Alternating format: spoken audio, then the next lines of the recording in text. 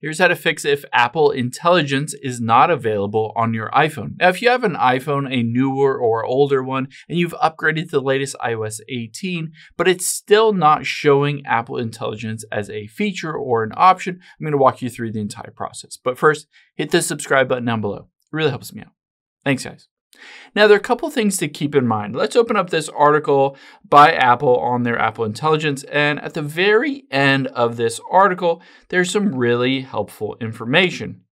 The first thing to note is the iPhone basically needs to be a newer iPhone for it to be eligible with Apple Intelligence. So what it says on here, it will be available for iPhone 16, iPhone 16 Plus, iPhone 16 Pro, iPhone 16 Pro Max, iPhone 15 Pro, and iPhone 15 Pro Max.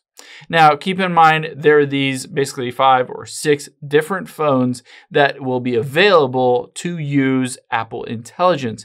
If you have an older iPhone, either an iPhone 15, just a regular iPhone 15, or anything older, iPhone 14, iPhone 13, or iPhone 12, any of those, you will not ever be accessing Apple Intelligence.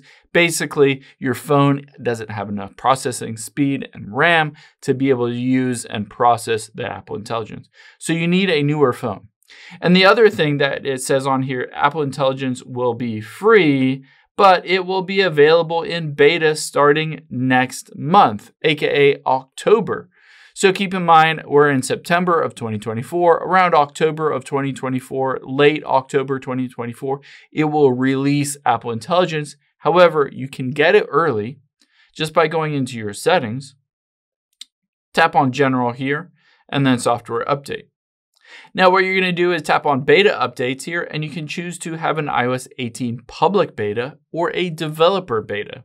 Once you've done that, you'll be able to see it will allow you to update to iOS 18.1, which includes Apple Intelligence within it. After you've done that, you can just go back here and you'll be able to see under the action button is Apple Intelligence. I can tap on it.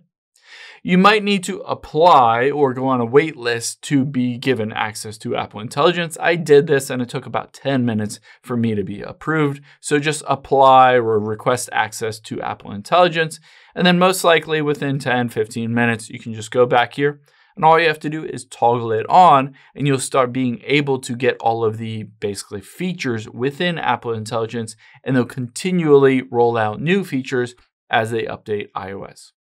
I hope this helps. If it did, hit the like button down below and leave a comment if you still have any questions. Thanks, guys.